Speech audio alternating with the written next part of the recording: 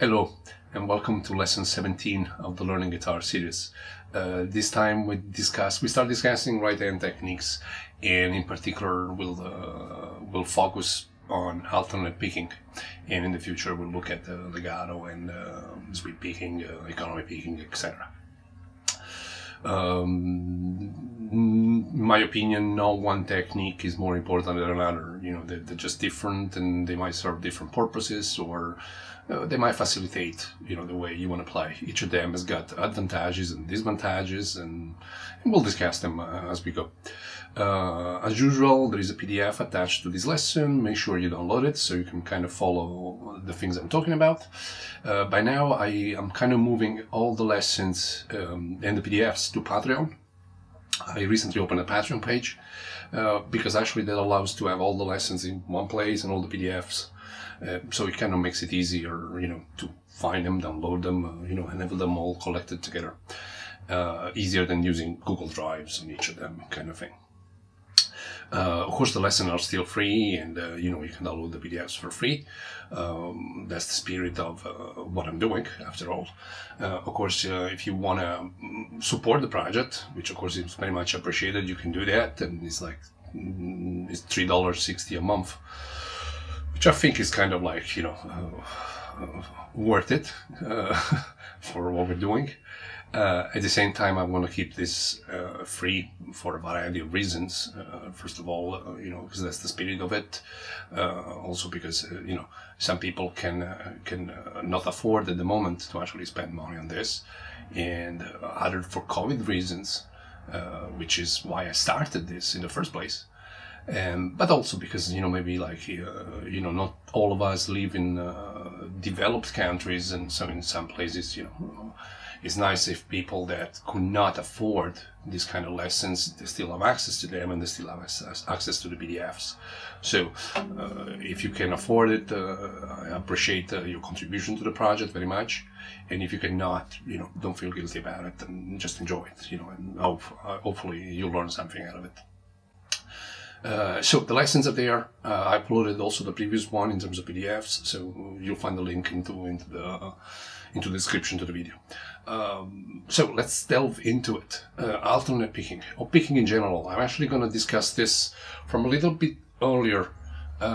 Somehow, I don't want to say a beginner level, but just a brief, very brief discussion about, you know, starting from the pick itself. Why?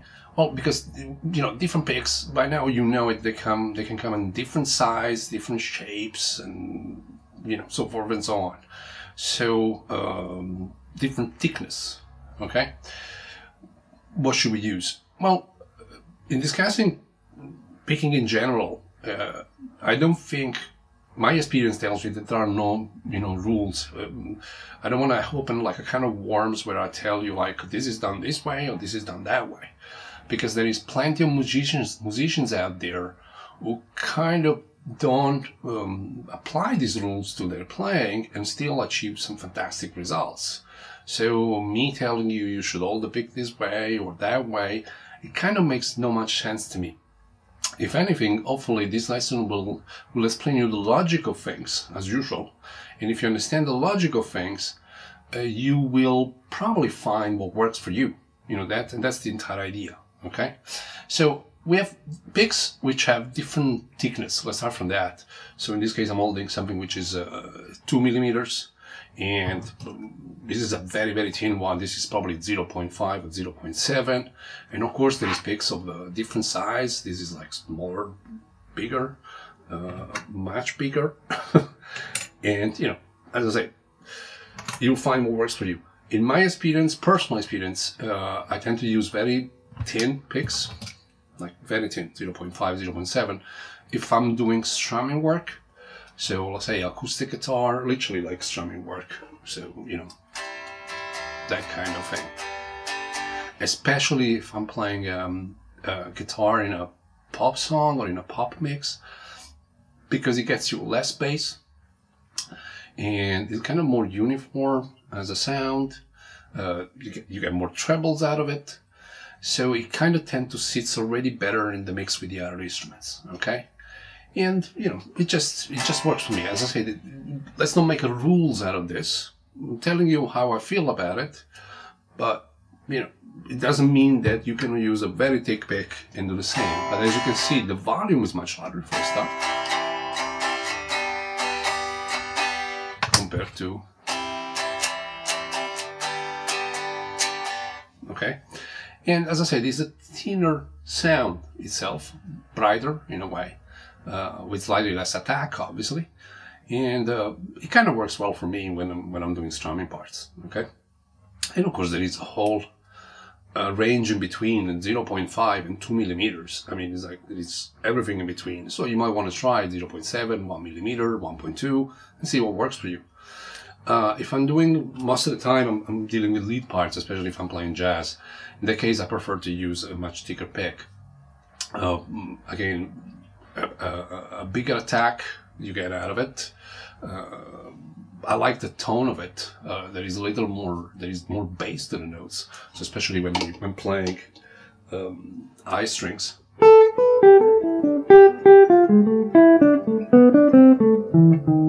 I get a darker sound compared to if I use a tin pick.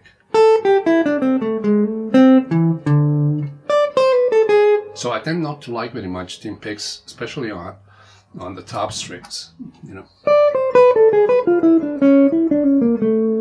You know, again, personal preference. And the reason I'm saying this is, say for example, you take a musician like Pat Martino, and he uses incredibly thin picks, okay? And he doesn't use actually the tip of it. He has it on the, you know, on this other side of the pick. By using EQ, he still gets an incredibly warm sound. And, you know, he started that way. He feels comfortable that way. As I say, let's not make rules. I'm just telling you in general what you can get out of it, and then you'll try and you'll figure it out yourself, okay? Again, tone. Pick has got a lot of influence on the tone you're going to get out of the guitar. As we say, like a thinner pick, obviously you'll get a brighter sound and less bass, as opposed to a thicker one. Also, it kind of changes according to the tone changes according to if you're playing closer to the bridge, or closer to the neck. So you're going to get a more, let's say, scooped, you know, scooped meets kind of sound. If you're playing closer to the neck, as opposed to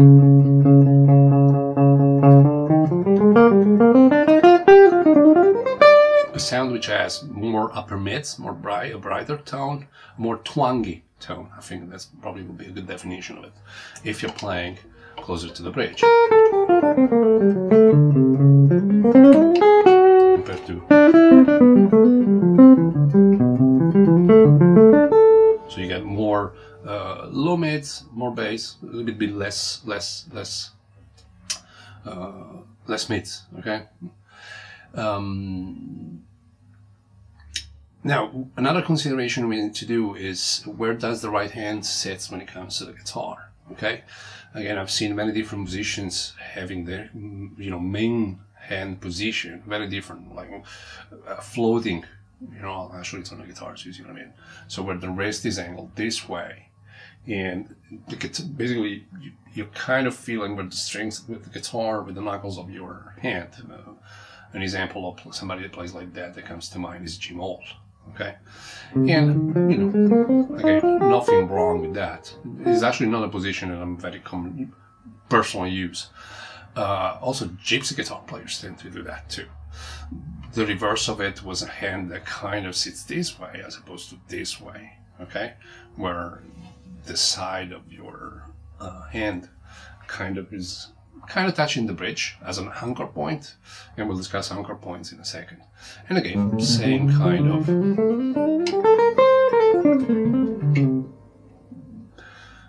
rule. I mean, you'll find what works better for you. In this case, I don't see necessarily advantages or disadvantages of one or the other. Okay, in particular with when it comes to the how you hold your hand. To me, what's relevant is the angle that the pick has compared to the strings. What I mean by that is when the pick is angling is pointing towards down. Okay, Now, especially when it comes to alternate picking, the issue you'll have with that is that, of course, when you're picking down, it's okay. Like it's in the direction of the strings, right? But when you pick up, you're actually going away from the guitar, okay? Which might make things a little bit awkward when you're trying to do alternate picking, okay? Different if you're doing sweep picking, or if you're doing flat picking, etc. Where gypsy picking, you know, where the pick sits on the strings, okay? Same thing if I was arching the pick towards the other direction. So now alternate, you know, upstrokes, they're kind of okay. They're pointing towards the guitar. But upstrokes, downstrokes are actually going away from the guitar. So in a way, you know, we could say, at least that's how I feel about it, that having the pick kind of perpendicular to the strings when it comes to alternate picking kind of allows us to give the same weight to both downstrokes and upstrokes, okay? So it's not like this, it's not like this, but it's like this.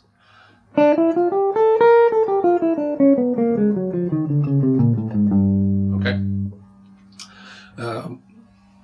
And some people hold the pick in a fist. I'm thinking Frank Ballet, for example, tends to do that. Some other people likes to keep those fingers out.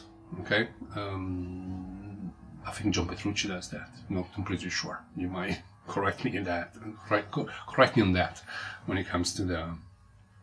Leave it in the comments.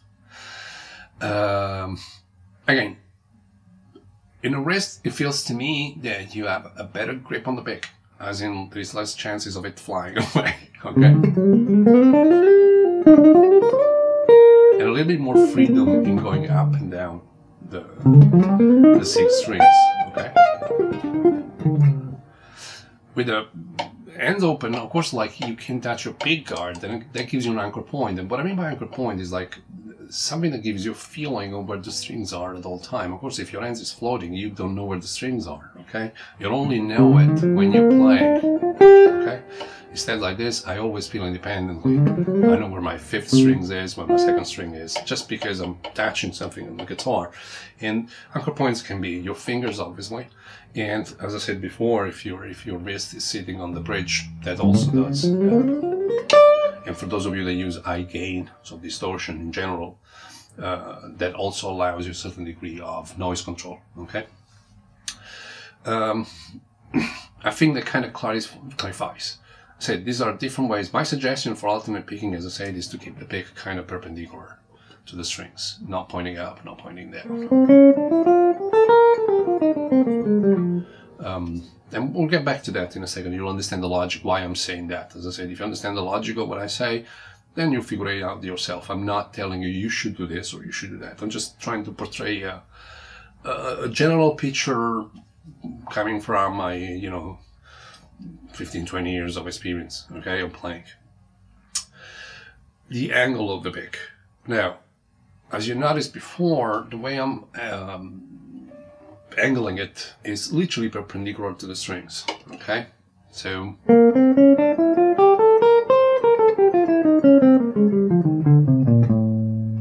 now I can also angle the pick instead of being this way, okay? What that allows me, so this position as opposed to this position, and I can do that just by flipping this joint in my thumb, okay? I can go there, I can go there. Now, this solves one issue with alternate picking. I mean, one that can be an issue. So the fact that when you're very perpendicular to the strings, there might be a lot of pick going into the strings. So there is a chance that the pick will get stuck, okay? Limiting your speed. When you have an angle, there is less chances of a pick ending up in the middle of the strings. Okay, as opposed to a very perpendicular position. Differences. Well, I'm gonna try and play with the same kind of strength and then angle the pick so you can actually maybe hear the difference. To me, when I'm very perpendicular, when there is no angle, I get a more defined attack and a more defined sound. So, as opposed to.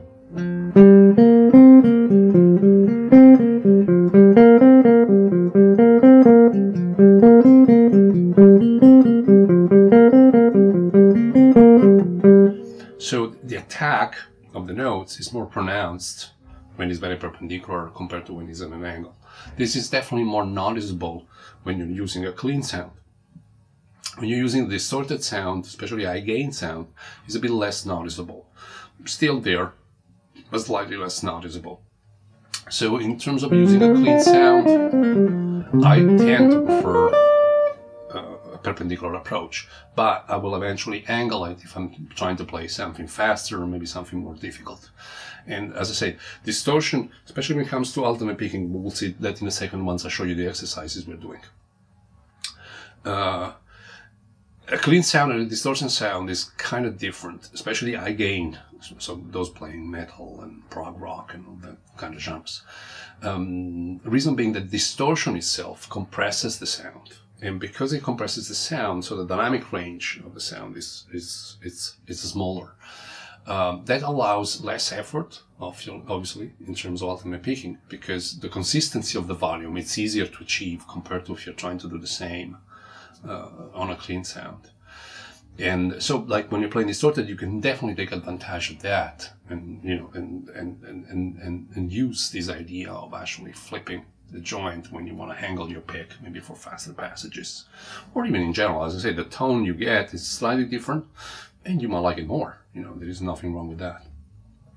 So as you can see, like, and you know, as we will see in a second, it's basically this motion, you know, so like your joint, hold on, so I put it this way, your joint is going from concave, I think it's called, you know, to this. And that's simply, just by that motion, you're kind of changing the angle of a pick.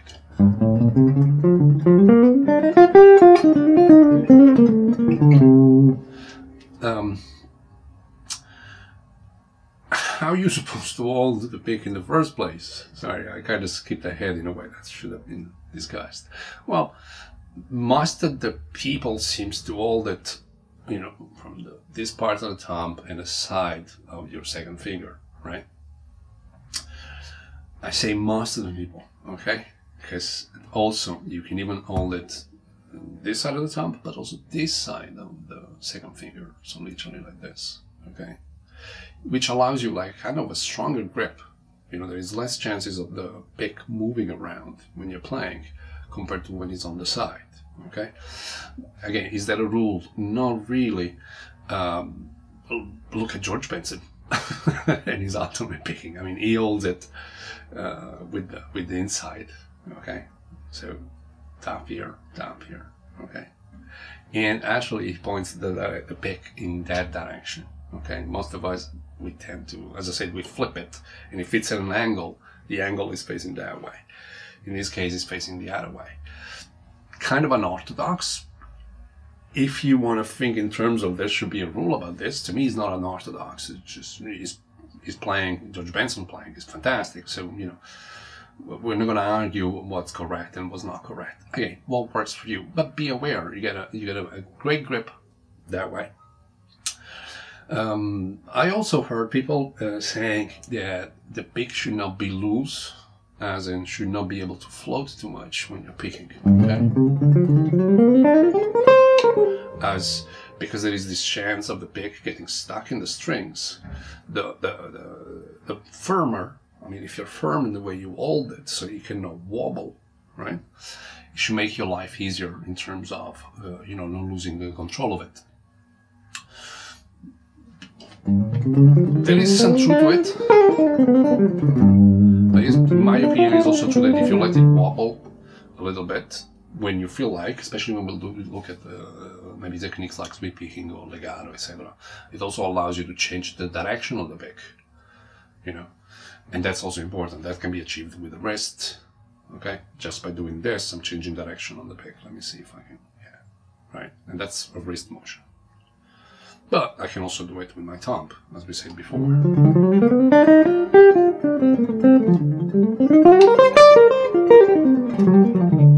I just changed the direction of the pick. Put it this way.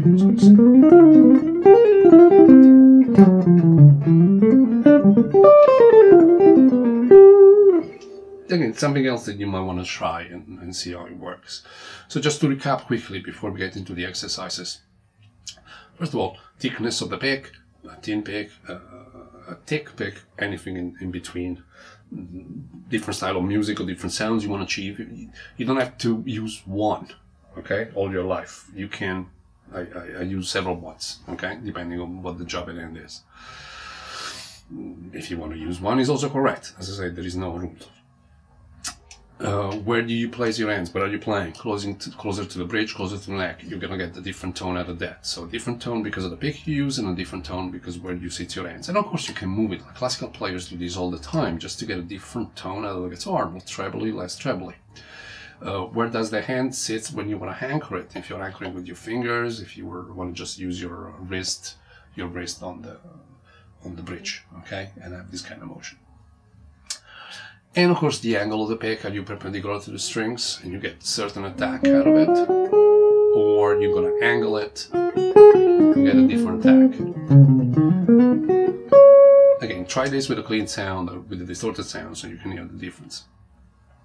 Now, the muscles involved in picking, and in particular we're going to look into alternate picking. Well, I tend to subdivide the muscles involved in 3 parts. So first of all, I can alternate pick just by using literally the joint in my thumb. What I mean is, let me see if I can show it to you this way, is just by changing this part here, I'm alternate picking, okay? And by the way, alternate picking, I mean, I guess I don't have to explain the principle behind it. It's literally a sequence of up, down, up, down, up, down in terms of how you are picking, stroking the strings, right? So down, up, down, up, down, up, down, up. And no matter what I'm doing, if it's a scale, if it's an arpeggio, the sequence is always down, up, down, up, down, up, okay? So, back to the muscle. This is just my thumb, you know, using the joint, and you know, I can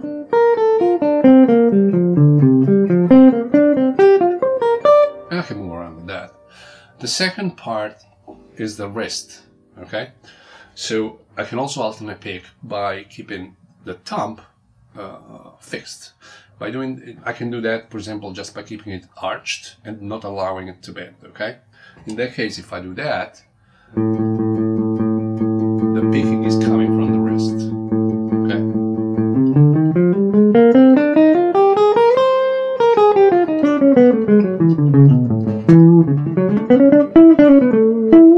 Okay. Third one, elbow and shoulder, so this part here. In that case, basically is your arm moving, okay? As you can see. That kind of motion. In terms of precision, alternate picking is a bit like having a compass. I don't know if you've done geometry, but what's happening is basically you're moving your wrist like this, okay, designing a little compass.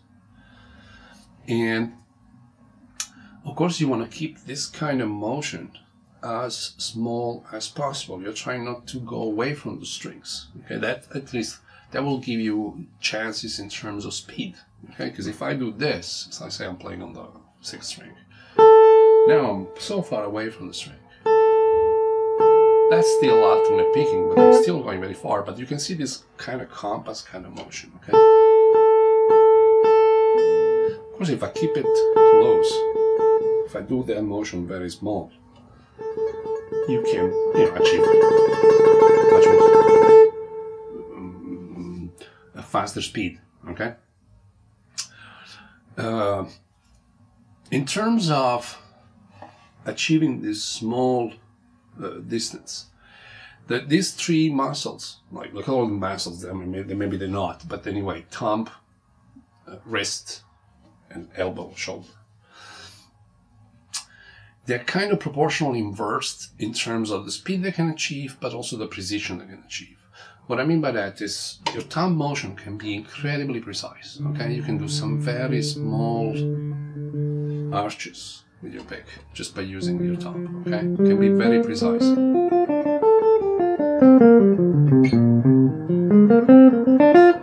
The downside of it, I think there is a police passing by. The downside of it, downside of it is speed.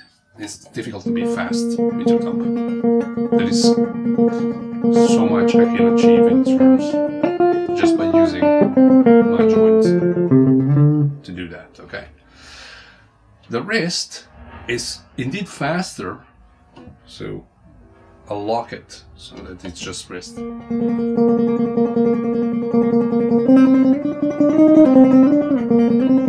Especially if I angle the pick.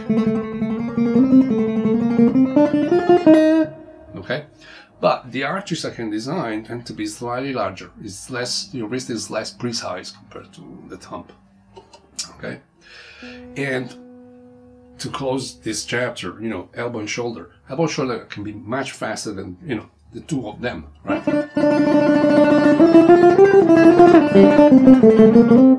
But as you can notice, the level of precision, the arches I can design, they start to be much larger, much less precise.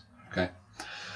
So in a way, picking is the combination of all this, depending on how fast you're playing, the kind of music you're playing, and as I said, what you're trying to achieve. At the end of the day, is about you playing your own music, and you know, whatever serves your own music, that what works. As I said, I don't want to make rules, but I just want you to pay attention to these things so that if you encounter any problem, you might find yourself how to solve it in a way. Hopefully I'm explaining you the logic behind things. Personally, I tend to use a combination of the first two. I don't use my elbow and shoulder very much. But they're there, they're still there.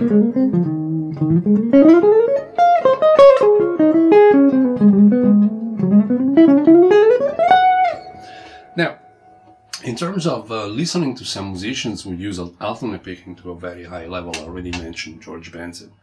We need to mention Al Di Meola. You might want to research him if you don't know him. Started out in the 70s, incredibly alternate picking technique, especially because there's one album in particular I suggest you to listen because it's really impressive, which is Friday Night in San Francisco.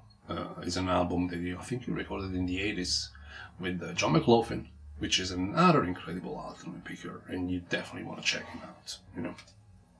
Also because you'll notice their hand position being different. And as I say, I'm trying not to make a rule out of anything, I'm just trying to explain you things, because already, like, by looking at those two musicians, they're both impressive when it comes to alternate picking.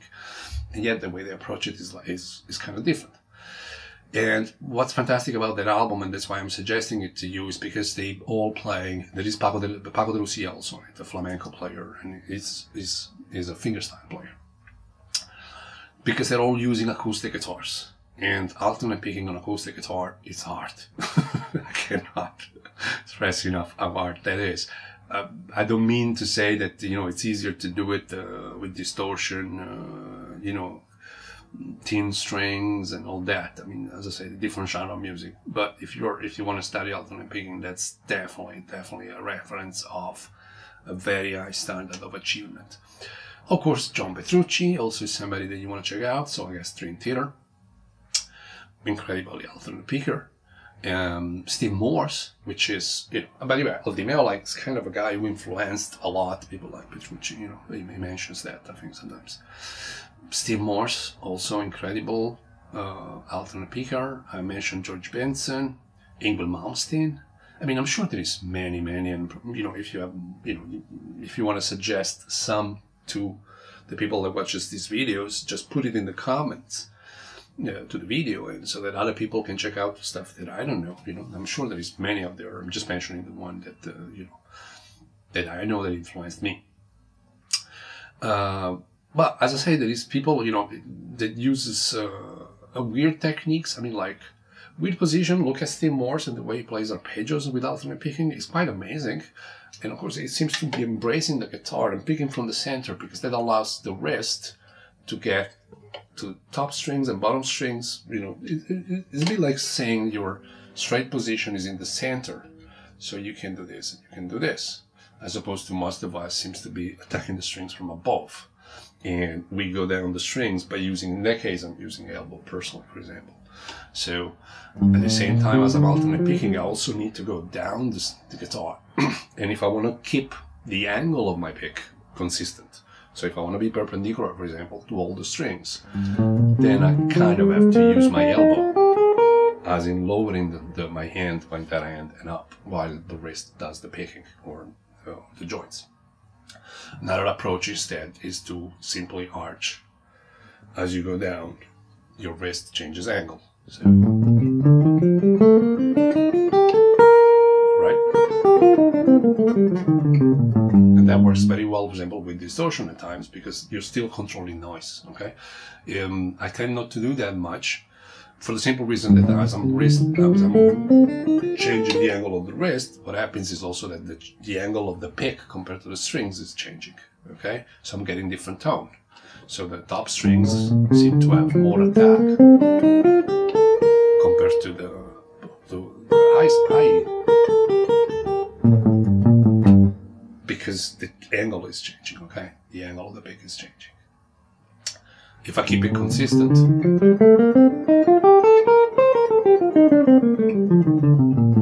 I get consistent tone on the guitar. And so you see in my case, my shoulder going up or my elbow going up. You know?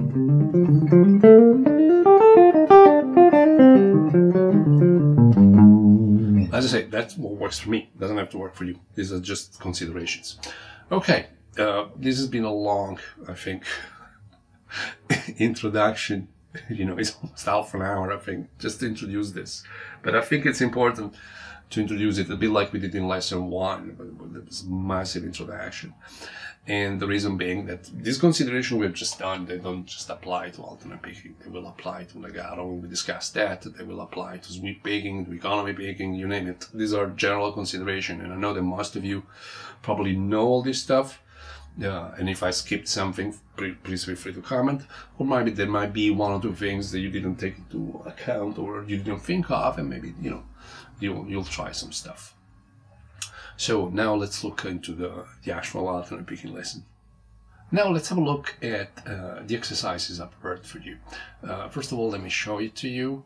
So as you can see, we have a PDF as usual with alternate picking exercises.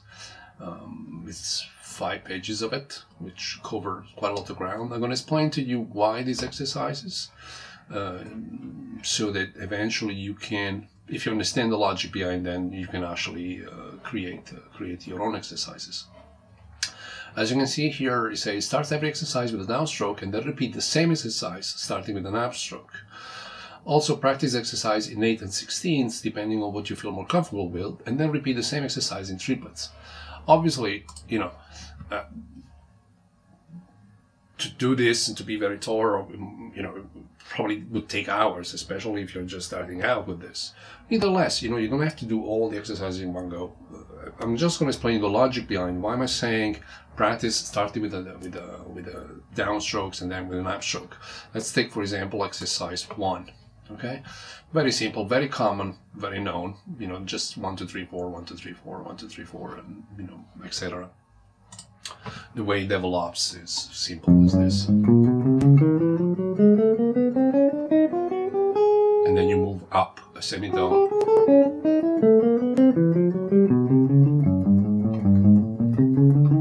Okay? Fairly simple. Very common. Okay? Now, you might ask, why do I do these kind of unmusical exercises as opposed to apply directly alternate picking to all the scales and arpeggios that we've done? And that would be a legitimate question. The reason I rather separate it is we go back to the muscle memory and photographic memory we discussed in lesson 1.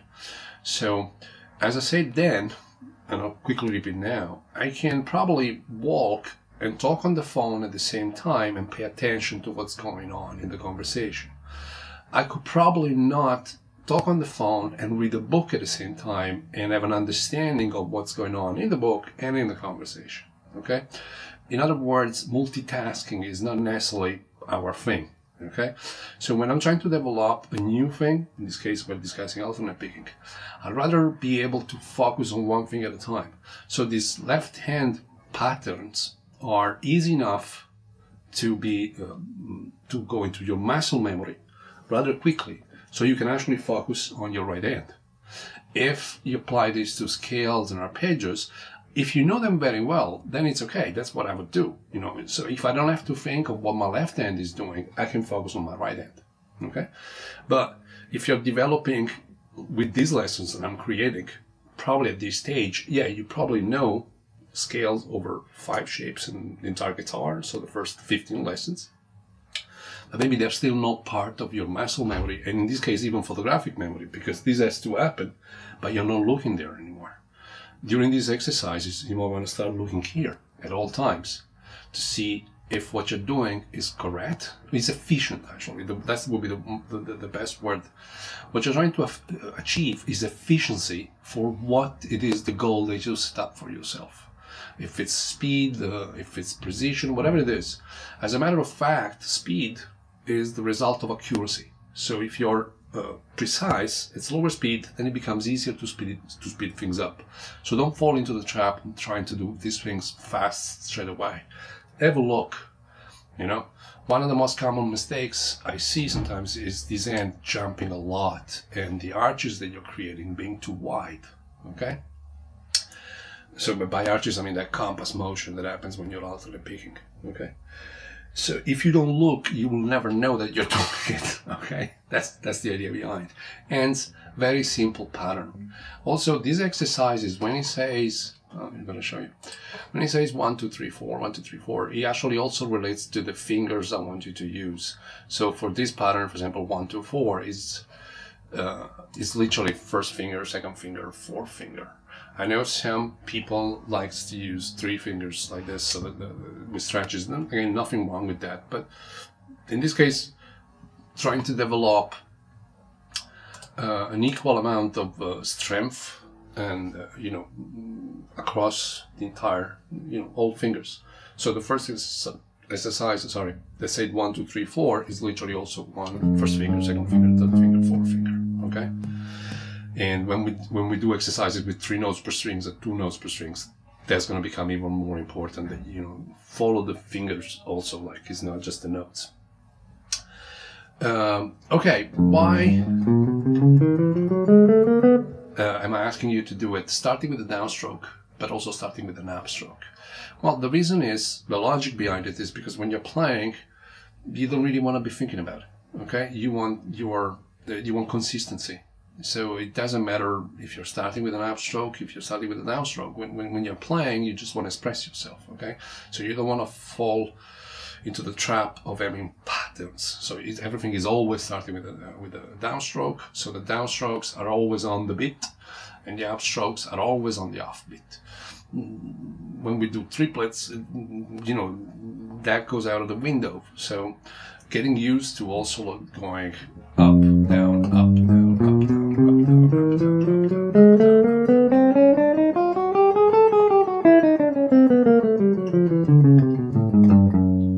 Also down, up, down, up, down, up, down.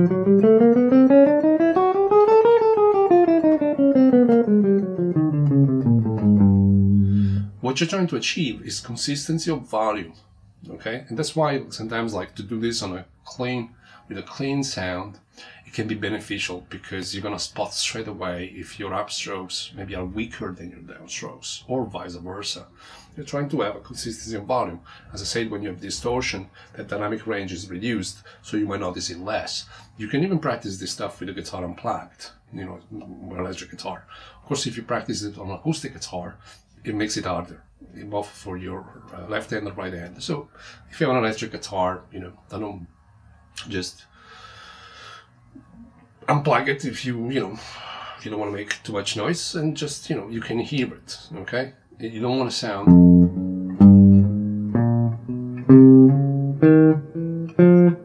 You don't want to sound like that. You want to sound consistent.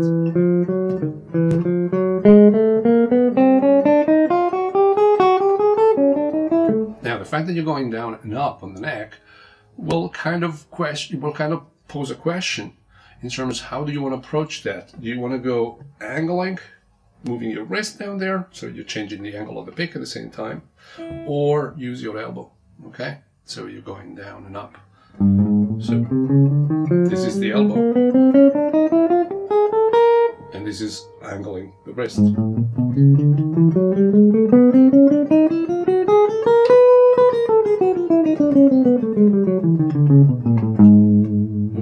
both valid, whatever works for you.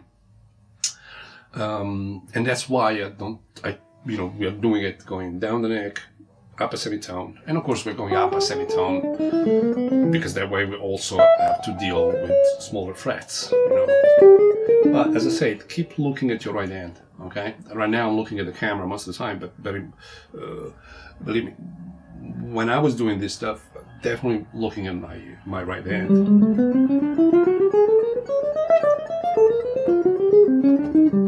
Okay? As I said, start with a downstroke, start with an upstroke. In terms of speed, I tend to practice this thing at 100 BPM in triplets most of the time because it's not too slow and it's not too fast. Of course, it's 4 notes per strings, so if you practice 8 notes, it's going to feel very metronomic, compared to when if you're playing in triplets, you're going to create some rhythmic displacement, which is what I like to practice at the same time. When we do that in the future, maybe you can apply that. Practice this in 8 notes or 16 notes, wherever it feels comfortable. As I say, the goal is consistency, okay? That's what you're looking for. Make sure that you're accurate in terms of volume, okay? They all come across roughly the same volume. That's the important part, okay?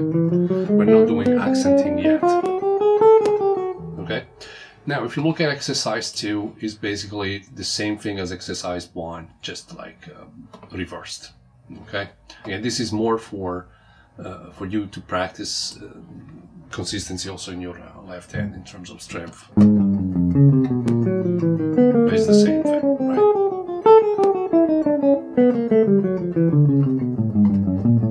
Same thing up. And again, if you start with an upstroke, same exercise.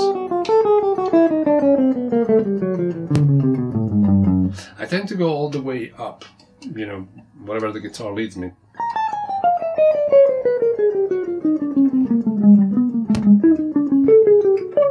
So I start here and up here, okay? And then I'll do the next exercise. Maybe one day you do just start with downstrokes, and maybe the day after you just start with upstrokes. You'll organize your work. You don't have to do everything at the same time. This probably takes me around 1 hour to go all through it, in every possible version. But I've been doing this for a while, so I assume that if you're just starting out with this, or you're not too familiar with these kind of things, it might take a little bit longer. So take small chunks at a time. As I said, for as long as you understand the logic, is absolutely whatever works for you. You create your own exercises. Now, if you look at exercise 3, 4, and 5. They are the same thing. Most of these exercises are going to be the same thing. It's just in this case we're using 1st, 2nd, and 4th fingers, so 3 notes per strings. In this case 1, 3, and 4. So 1st finger, 3rd finger, and 4th finger. When practicing 3 notes per string, so in the case of these exercises I just described to you, say 1, 2, 4, 1, 2, 4, etc. The point of it, beside you playing patterns that you encounter when you're playing scales, for example. Take a G major. Shape 1 we did in first lesson. The first 6 notes went exactly like that, and then you had 1, 3, 4, 1, 3, 4. I'm describing fingers now. So in a way, you doing this kind of exercise, you're dealing with finger patterns that you actually encounter when you do scales, which kind of should tell you the logic behind the fact that I'm doing this lesson 17 as opposed to lesson 1. So you've done the scales, but now you understand better why these exercises are designed in a certain way. And so you can design your own. Say, for example, if you play a lot of metal and you have 3 notes per strings, but in a stretch position, you might want to practice it this way, right? The other point which is important, and that's why I'm suggesting you practice starting with a downstroke and with an upstroke, is because, of course, when you did 4 notes per string, starting with a downstroke, for example, every time you change the string, you're always starting with a downstroke because it's even numbers, right? Down, up, down, up, down, up, down, up. So every time you change strings, you're starting with the same. If you start on a downstroke, it will always be a downstroke when you're changing strings. If you start on an upstroke, obviously it's going to be an upstroke. So up, down, up, down, up, down, up, down, up, down, up, down. This doesn't happen when you're playing 3 notes per string, and that's when the consistency we're trying to achieve becomes important, because 3 notes per string, or any odd number per string. You have down, up, down, and now when you're changing string, you're starting with an upstroke in this case. So up, down, up, down, up, down. So you are also dealing with the change of direction, and that's when the angle of the pick we discussed in the introduction becomes relevant, because if I'm doing down, up, down, okay, now I'm reversing up, down, up. In this case, the next picking pattern is going to be a down, but the last note I played is an upstroke. So in a way, I'm going towards my head that way with the picking. But when my next picking pattern, I don't know, my next stroke, whatever we want to call it, is in the opposite direction. So I want this arch to be as small as possible, so I can do that. So down, up, down, up, down, up, down. I want this, which we're gonna see in a second. This is called inside playing as opposed to outside playing. Inside picking and outside picking. So that's what's the important part about 3 notes on a string, okay, when you're doing alternate picking. So definitely you want to have a look at your right hand and what you're doing, making sure that the arches you're designing, they're not too wide, okay? Otherwise you're going to go too far away from the next picking pattern. Let's see, let's have a look at the next exercises. So that was exercise 3 and 4. Exercise 5, 5, 6, 7, they all deal with 2 notes per strings, okay? So, and again, 1, 2, 1, 3, 1, 4, it also refers to the fingers I would like you to use. You don't have to. I mean, what I mean is, for example, the 1, 4 exercise. What I'm thinking in my head is finger 1, finger 4. So it would be like this.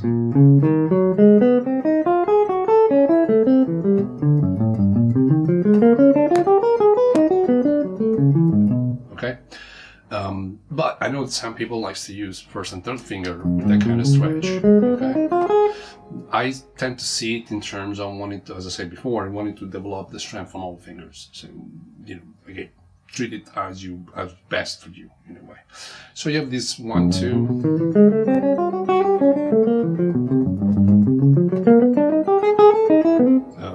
1, 3. 1, 4. And of course you could do all the permutation. 2, 4. 2, 3. 2, 3. I'm talking about fingers now. Eh? Second finger, third finger.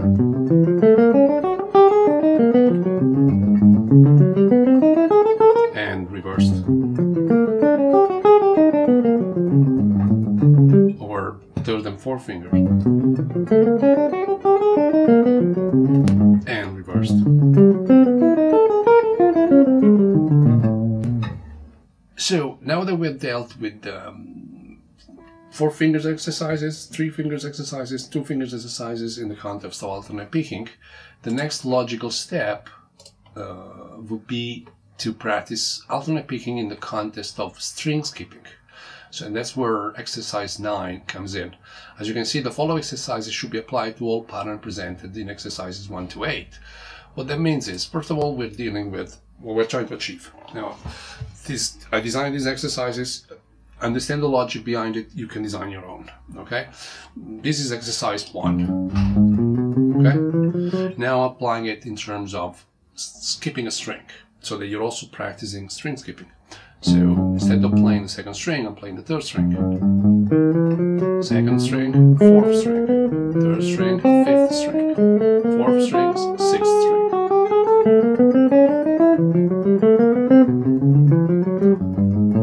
And I'm applying this to 4 notes per string. When I write apply to the exercises 1 to 8, I mean that can be done with 3 notes, with a pattern with 3 notes.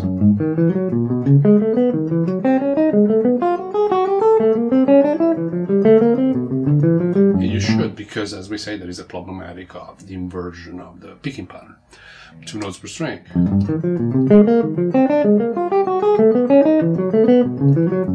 We're starting with an upstroke.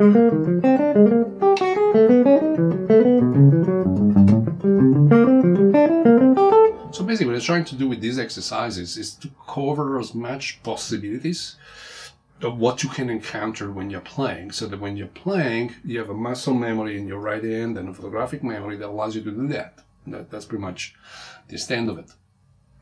And as I said, right now I'm looking at the camera more often than not, but make sure that you actually look at the guitar when you're doing this. But look at your right hand. That's the entire point of doing these exercises, like patterns, as opposed to you applying this directly to your major scales, for example. You know, if you created your muscle memory here and your photographic memory, then go ahead. I mean, you can apply this directly to scales and arpeggios. My suggestion is that you do dedicated exercises, so that, you know, okay, I'm repeating myself. Exercise 10 is kind of similar. It's not really string skipping. It's just playing the same pattern in group of 3 strings. So what I mean by that, again, we go back exercise 1, and first string, second string, third string. Then you're back to the second string, third, fourth string, third, fourth, and fifth. So you're operating at groups of 3 strings at a time, and you have something that sounds like this.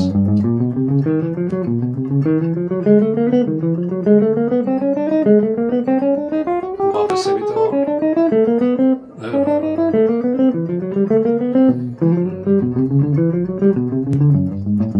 Move up a semitone.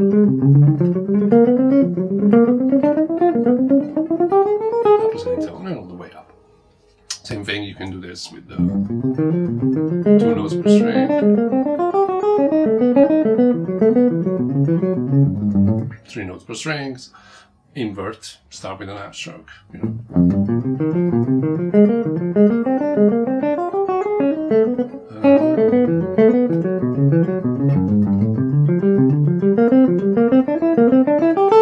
Okay, let's move on.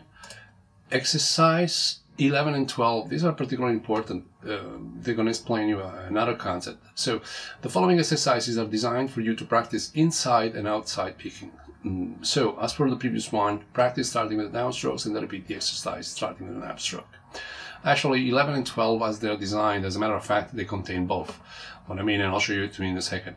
When you're ascending, if you start with the downstroke, you are doing outside picking on the way, ascending, and inside picking, descending. And the opposite, obviously, if you're starting with an half stroke.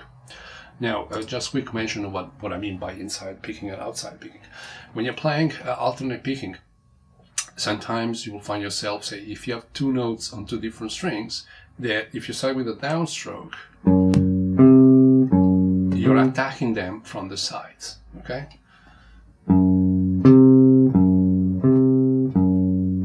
So you're picking the notes, if there's other strings, you're picking them from the outside, okay?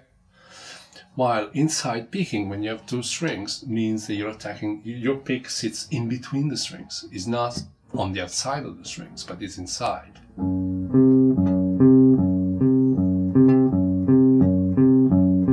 Okay, so if these are the 2 strings, inside picking means that you're doing this with your pick, while outside picking, you're doing this. Okay, that's the difference. And definitely you want to practice both the approaches. Okay, again, when you're playing, it's not that you're going to be calculating when you're doing inside picking, when you're doing outside picking. It just happens to be in a way or another. So this exercise kind of a little bit difficult at first. It's still 1, 2, 3, 4, but is operating over 2 strings. So the first finger,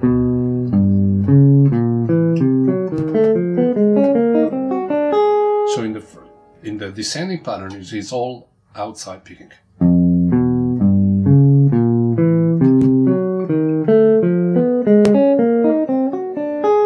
But when you come up, it's because you start on a downstroke, now it's all inside picking. Outside, very slowly, inside.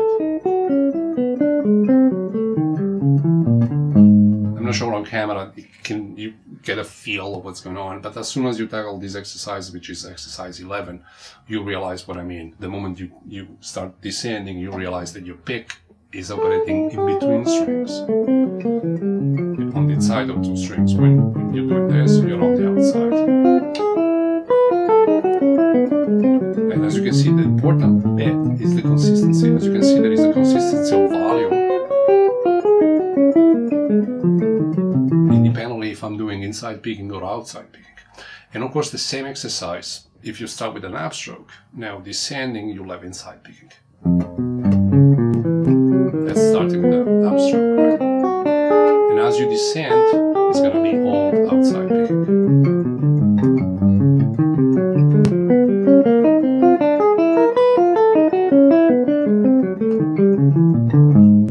Okay, so I suggest exercise 11, you do it starting with a downstroke and starting with an upstrokes, because you'll challenge different things. And as usual, have a look on the guitar, Exercise 12 is the same thing. It's probably one of the hardest exercises that you'll encounter here, at least it is for me, okay? Again, you're practicing not only inside picking and outside picking, but you're also practicing string skipping at the same time. So the arches you have to create with your right hand are wider, obviously.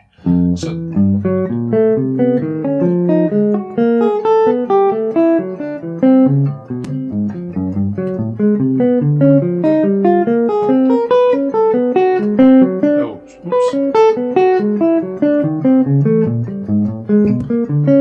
this is definitely easier when you're doing it with outside picking, but as I said, this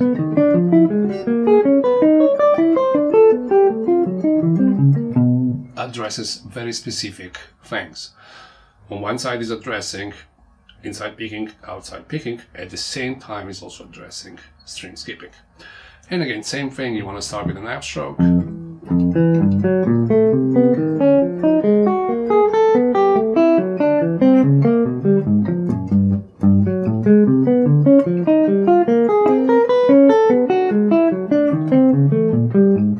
Okay, and keep going, obviously, right?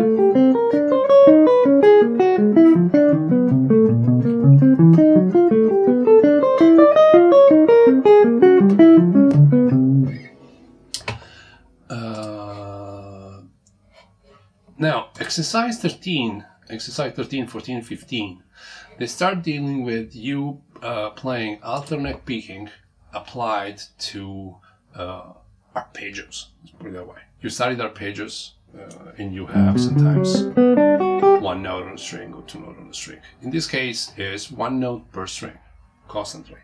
We start with group of 3 notes at a time, then we move group of 4 notes at a time, arpeggios with 5 notes, arpeggios with 6 notes.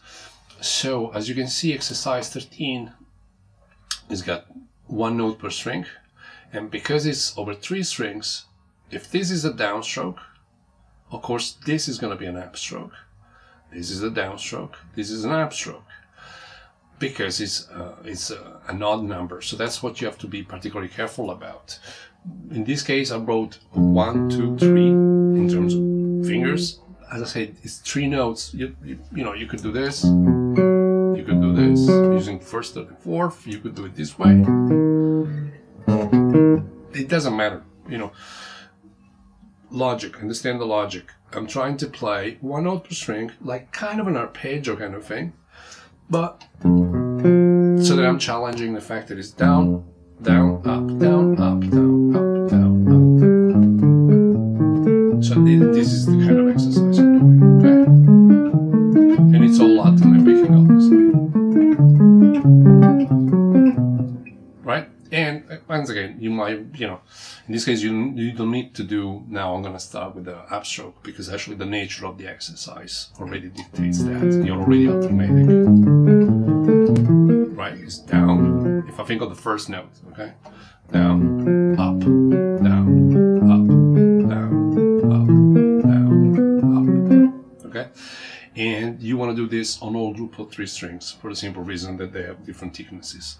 So I'm going to show you the way I tend to do it. I tend to go up, then change the group of strings, come back down, change the group of strings, go up, change the group of strings. That's how I tend to do it. So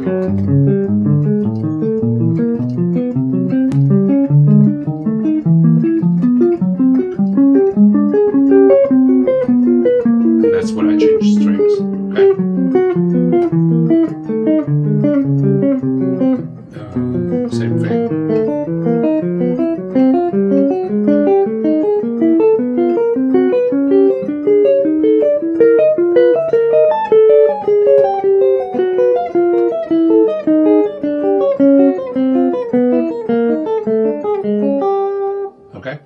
Exercise 15 is a combination of exercise 13 and 14. So it's both ascending and descending. So you have something like this.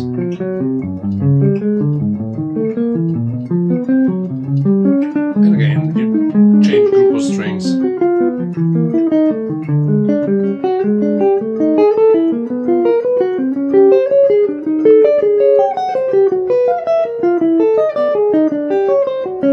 As I said, these are very good exercises for when you're tackling them, you know, your arpeggio studies. Let's move on. Exercise 16 deals with 4 notes at a time, so it's still kind of an arpeggio configuration, but implying the use of 4 strings at a time. So again, you could do it this way, you could do any combination you want, you know, for as long as you get the point of it. And you can do it one direction, of course the opposite direction. In the PDF I just did it ascending and descending, so you have something like this.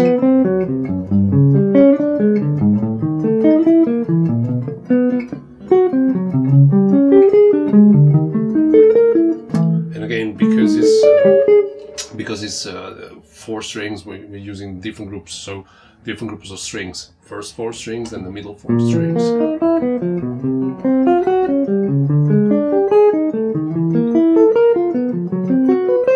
And the bottom 4 strings.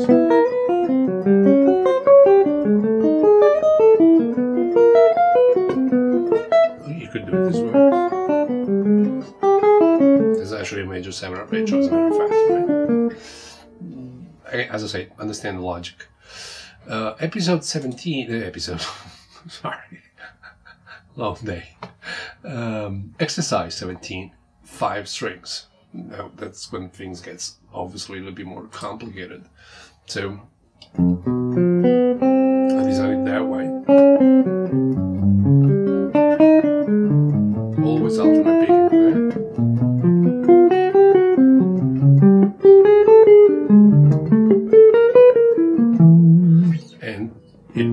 Second set of strings.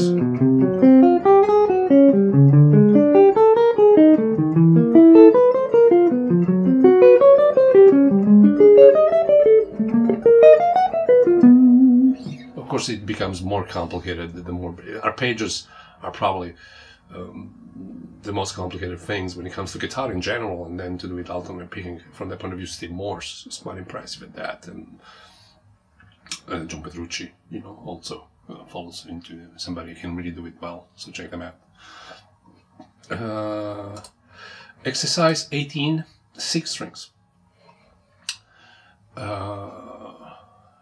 So the pattern I designed is this, but it doesn't matter, it's just, you know, 1 note per string, and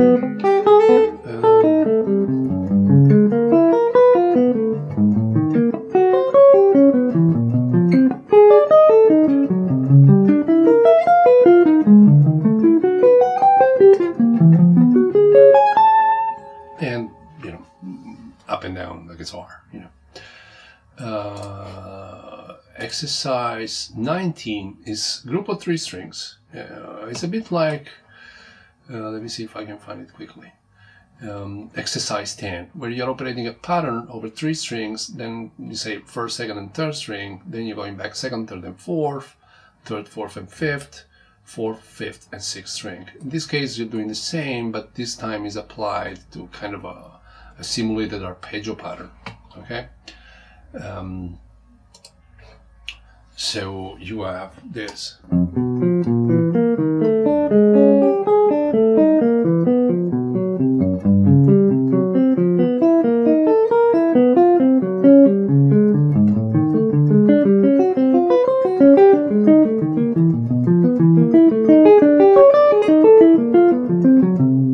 That kind of idea. Let's see. Exercise 20, same thing, this time applied to group of 4 strings. Okay, so the pattern.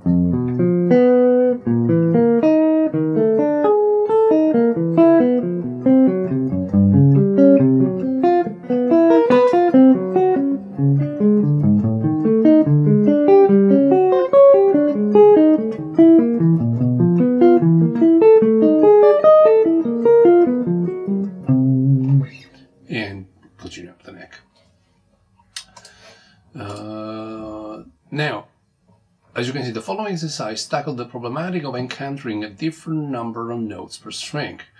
So the logic behind exercises 21, 22, and 23 are related to, the scales you've just been studying in the lessons from 1 to 15. Let's take, for example, G in the shape of E. And you have 3 notes on a string, 3 notes on a string, 3 notes, 3 notes. Suddenly you have 2 notes, and then you have 3 notes again. Same thing, say the shape of D. 3 notes, 2 notes, 3 notes, 3 notes, 3 notes, 3 notes. So you have sometimes in scales or patterns you're playing, whatever it is you're doing, you might have different numbers of note per string. So far we always tackled something that was somehow very symmetric. Either it was 4 notes on a string, or sometimes it was 3 notes on a string, or sometimes it was 2. In the case of the arpeggio, maybe you use only 1. Now we're trying to tackle instead a situation where you have sometimes odd numbers on a string, sometimes you have even number. And because of the nature of alternate picking, that kind of reversed, as we know, reversed if you are tackling a new string with a downstroke or an upstroke. So these exercises are designed to give you independency from that point of view, so that when you're playing again, you don't have to think about it. So the first exercise has 3 notes on a string, then 2, then 3, then 2. So you have this pattern, for example. So in terms of fingers, is 1, 3, 4, 1, 3, 1, 3, 4, 1, 3, 1, 3, 4, 1, 3. So 3 notes, 2 notes, 3 notes, 2 notes, 3 notes, 2 notes. In reversing, you're actually playing 5 notes, because you're doing 1, 2, 3, 4, 5, 2, 3, 2, 3, 2, 5. Okay, so you have something like this.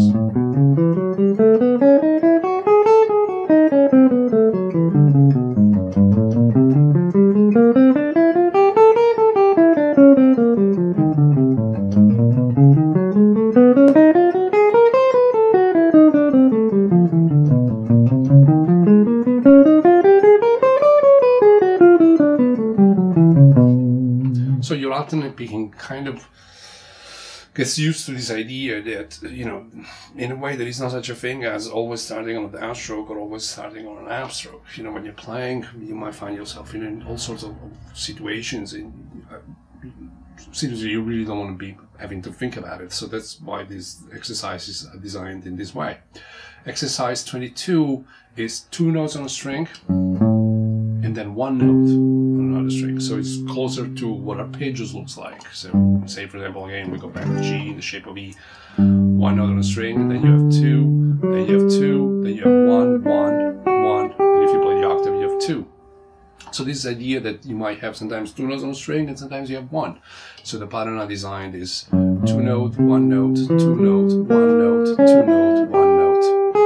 Then again, 2 because they're changing.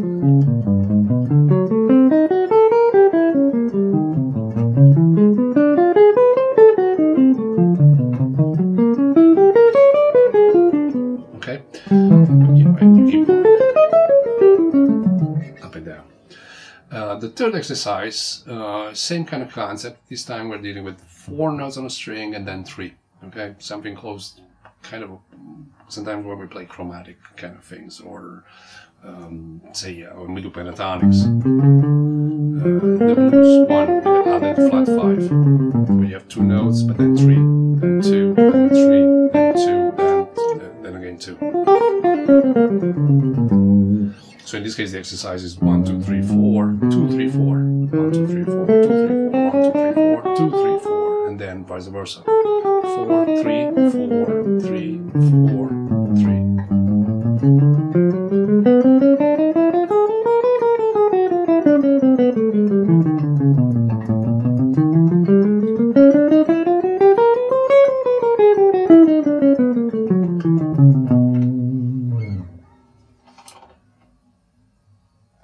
So, and this is it.